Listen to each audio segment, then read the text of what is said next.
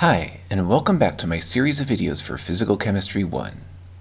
We've spent the past several videos looking deeply at microscopic behavior of gases and fluids, and we've learned about the velocities and energies of molecules and some of their behaviors like diffusion and viscosity.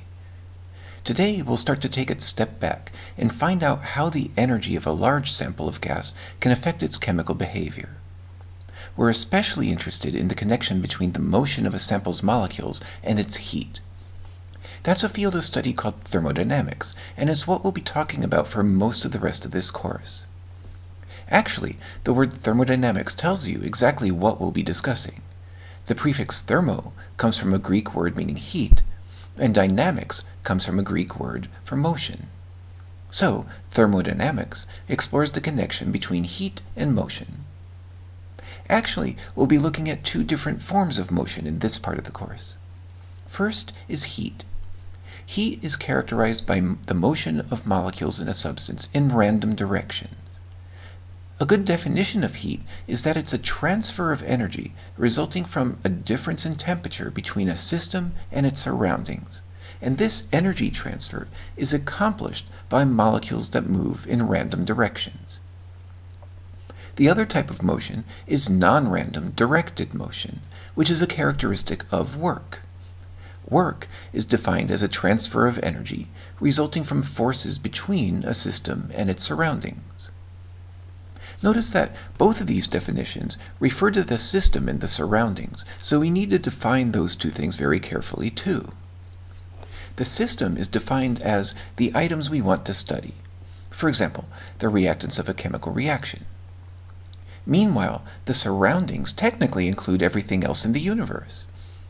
Of course, we can't keep track of every object in the universe, so in practice, we just pay attention to specific things. These might include the solvent in which the reaction takes place, the glassware and equipment in which the reaction occurs, and the air in the lab. So, heat and work both describe the transfer of energy between the system and the surroundings, but the reason for the energy transfer is different for heat and work. One other detail to remember is that heat is represented by the symbol Q, and by definition, Q is positive when heat flows into the system from the surroundings. Meanwhile, work is given by the symbol W, and W is positive when work is done on the system by the surroundings. For now, we're mainly interested in gases, so let's see how heat and work are related to the behavior of a gas. Suppose we have a container filled with a gas. We'll call the pressure inside the container P gas. Meanwhile, the surroundings exert a pressure on the outside of the container, which we'll call P external. Now, imagine what will happen if the pressure outside the container is greater than inside the container, so P external is greater than P gas. As you might expect, the greater pressure outside will cause the container to contract, so the volume decreases. It turns out that work can be expressed as negative P external times the change in volume. There are a couple of things to notice about that equation. First is the negative sign. Why is that there? Well, remember, we said that W is positive when work is being done on the system. But we just saw that when work is done on the system shrinks, so delta V is a negative number. Since we want W to be positive in that case, we need a negative sign on the right side of the equation. Also, notice the units in this equation. As we mentioned in earlier videos, we want to use SI units, which means that the pressure should be in pascals and the volume should be in cubic meters. You might recall that pascals are also equal to kilograms over meters times seconds squared. When we multiply that by meters cubed, we get kilograms times meter squared over seconds squared. And that is the same thing as joules. So, if we use pascals for the pressure and meters cubed for the volume, we get an answer for the work in units of joules. That makes sense because work is a form of energy. As we saw a moment ago, when P external is greater than P gas, the system's volume is compressed. As you'd probably guess, when P external is less than P gas, the volume of the system expands, and the volume doesn't change when the two pressures are equal. What about the case where P external is only infinitesimally different than P gas? In that case, the volume changes only infinitely slowly, and even a very tiny change in P external can cause the direction of the volume change to reverse itself, so that an expansion suddenly turns into a compression, or vice versa. For that reason, a process where the internal and external pressures are only infinitesimally different is called a reversible process.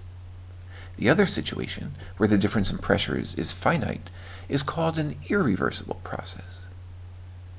It turns out that this equation, which we saw earlier, is valid for irreversible processes. However, for reversible processes, the volume change is infinitely small, but not zero. In that case, we must use this equation. We've replaced delta V with the infinitesimally small dV, and we're now taking an integral with limits of the beginning and ending volumes.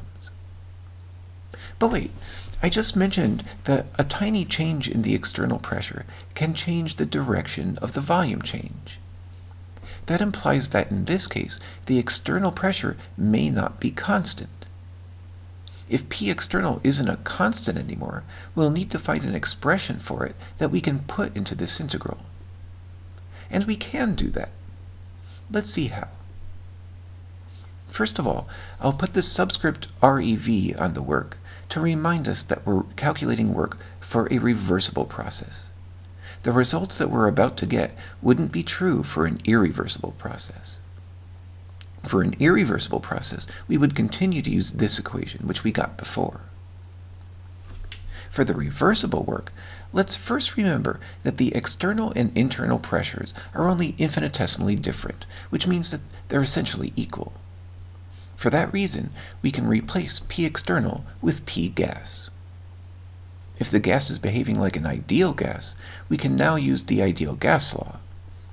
Remember, the ideal gas law says that PV equals nRT, so we can replace P gas with nRT over V. N, R, and T are all constants here, so we can pop them out of the integral.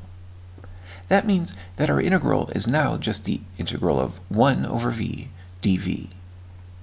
If you check a table of integrals, you'll see that this is just equal to the natural logarithm of V. So, the solution to this integral is the natural log of V2 minus the natural log of V1. As you might remember, this is equal to the natural log of V2 over V1.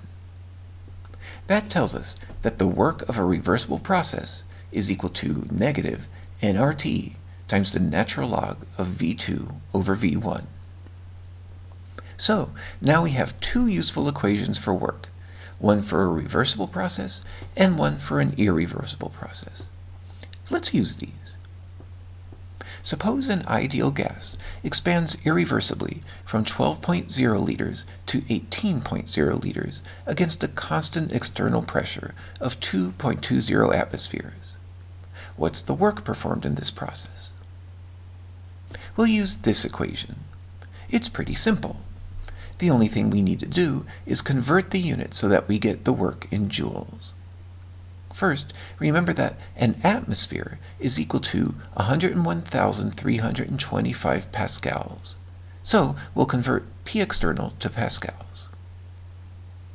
Next, remember that there are 1,000 liters in a cubic meter, which gives us 6.00 times 10 to the minus 3 cubic meters for our volume.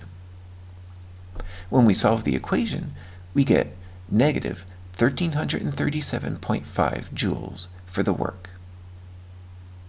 Now let's try that calculation again, but instead of a constant external pressure, suppose this is a reversible process that occurs against an external pressure that changes from 2.25 atmospheres at the initial volume of 12.0 liters to 1.50 atmospheres at the final volume of 18.0 liters.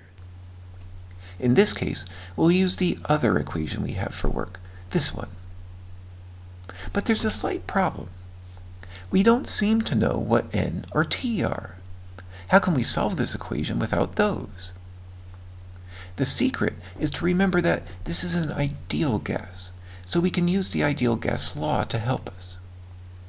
As you might remember, nRT is equal to PV.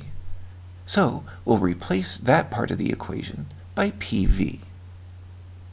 We can choose either the initial pressure and volume or the final pressure and volume. Either choice will give us the same result in our calculation. The reason this works is because of Boyle's law, which tells us that for an ideal gas, P1V1 equals P2V2, so it doesn't matter if we choose the initial pressure and volume or the final pressure and volume. I'll use the initial pressure and volume, which are 2.25 atmospheres and 12.0 liters. Once again, we need to convert these into units of pascals and meters cubed. When we do, we can solve the equation, which gives us a result of negative 1,109.3 joules for the work. So, we got a result of negative 1337.5 joules for the irreversible process and negative 1,109.3 joules for the reversible one. That's actually a very interesting result. Think about what we just saw. In both cases, we have a system that started out at 12.0 liters and ended at 18.0 liters.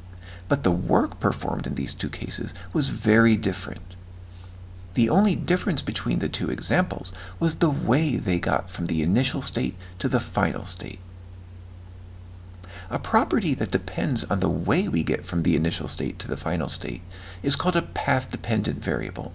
So, work is a path-dependent variable. Another way of saying this is that work is a path function. As we'll see in the next few videos, heat is also a path function, because heat also depends on the path the system follows as it goes from the initial state to the final state. On the other hand, there are lots of properties that don't depend on the path that was used to get from the initial state to the final state, and those properties are called state functions. For example, the energy of a system is a state function. The energy only depends on the state of a system. It doesn't matter how the system got into that state. Well, that's enough new material for now. In the next video, we'll start talking about one of the most useful and fun applications of chemical thermodynamics, calorimetry. I hope you'll join me for that. But until then, have a good week.